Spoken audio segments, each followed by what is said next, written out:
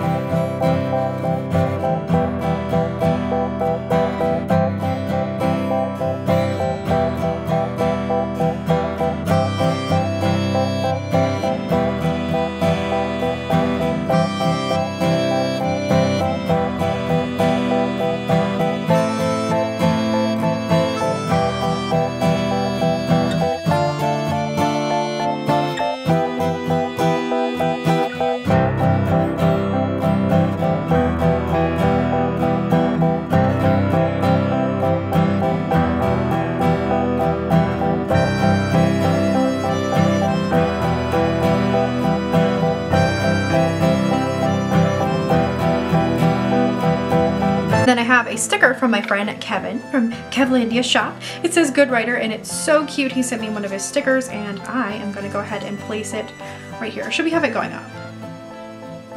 I don't know, because I think I kind of like it this way. I'm going to do it this way. But I think this is so cute. If you guys are interested in getting one of Kevin's stickers your own, I will link his shop down below. Ah, that looks so cool. I love it. Okay. So there you have my NaNoWRIMO spreads in my bullet journal to keep me on track for the entire month. I hope you guys found this helpful and not super annoying. Thanks for bearing with me as I try this new format of weird bullet journal for writer videos. I don't know if I'll do another one of these again. If you guys like it, maybe I will, but I felt hella awkward doing this. So yeah, if you liked it, let me know down in the comments. Also, make sure you tell me how you're prepping for NaNoWRIMO is coming. I'm super excited to hear about it. Don't forget to like and subscribe, and I will see you guys in the next one. Bye!